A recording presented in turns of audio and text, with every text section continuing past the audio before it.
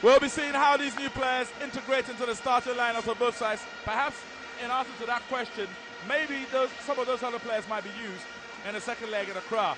Well, I would hope so, because Kotoko have really showed a rather reserved approach. I don't know if it's because it's Malik Jabir on the bench or what, but I really expected to see new signings like Donkor.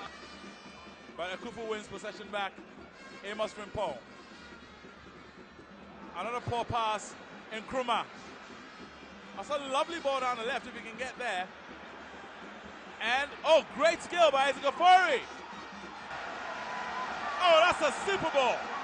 Gets to him again. Akufu. And they're packing out the midfield and they're making it very difficult. And Ohinibrina gets the ball away. But there's a player on the Abdul Rahman.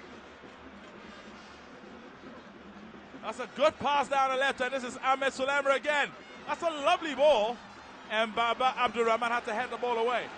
It looks like Hearts' greatest Arsenal is coming from the left with this young player, Ahmed SOULAMA, the burkinabe international. Well, it certainly does look like it. He looks like the best buy at the moment. He's got great control, lovely vision too, decent